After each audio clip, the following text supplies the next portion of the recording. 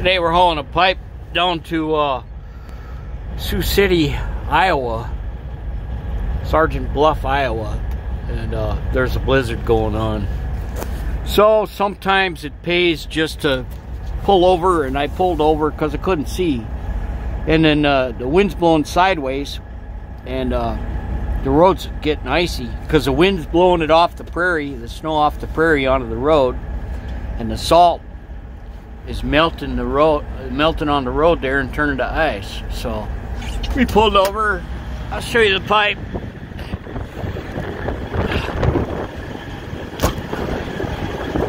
Here's the pipe.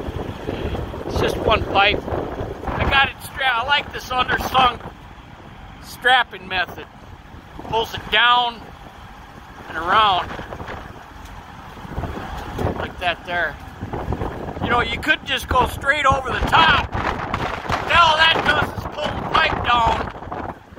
You know, it just pulls it straight down. So this here, anytime you get a 45-degree angle on a strap, that's a good thing.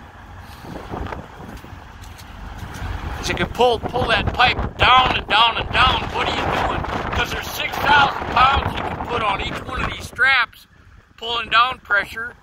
So there's 4 straps. That's 24,000 additional pounds, probably only about 15, because you don't tighten them that much. 15 additional 1,000 pounds on that load leveler there, which is also my ramp. And then anytime you can put your strap in between 2 pieces that are solid, like this and this, and it keeps it sliding.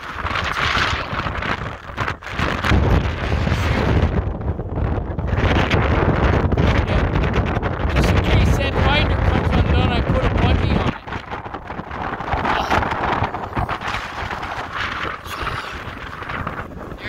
There's the storm. So it's not a bad day. I'm glad I didn't get blown sideways off the road. Some of them guys was going down the road sideways. Got my generator going. I got 5 hours left of fuel. Can't pick that up on the, better top her off. She'll run for 20 hours, that one. At least I got a wash. It was raining before the snow. Anyway, that's about it for today. See you later. Bye.